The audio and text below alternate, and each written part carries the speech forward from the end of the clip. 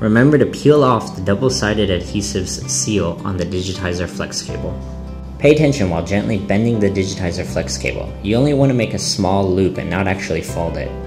The Digitizer flex ribbon is very fragile and you need to handle it gently, and make sure that the flex cable is not flattened.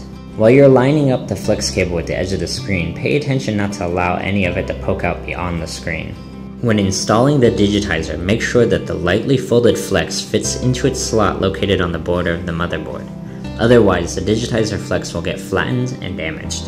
If the Digitizer doesn't work as expected after installation, you can remove it again and double check the flex cable. If it still has that nice loop, then the problem is elsewhere, but if the flex didn't fit properly in the slot and got squished, you may need to get a new Digitizer.